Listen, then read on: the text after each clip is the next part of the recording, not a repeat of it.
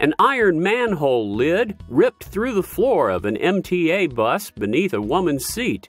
The 300-pound lid tore through the plywood and rubber layer lining of the underbelly of the bus. The driver was heading toward Manhattan when he heard a loud, startling bang. Then he heard the woman scream when the cover shot up underneath her seat. According to officials, she apparently injured her leg, mostly from the splintered wood. Sources told the News that a woman was treated at St. Barnabas Hospital for minor injuries. The manhole belongs to the City Department of Environmental Protection. They say it appeared that the driver rolled over the cover, dislodging it and shooting it right into the bus.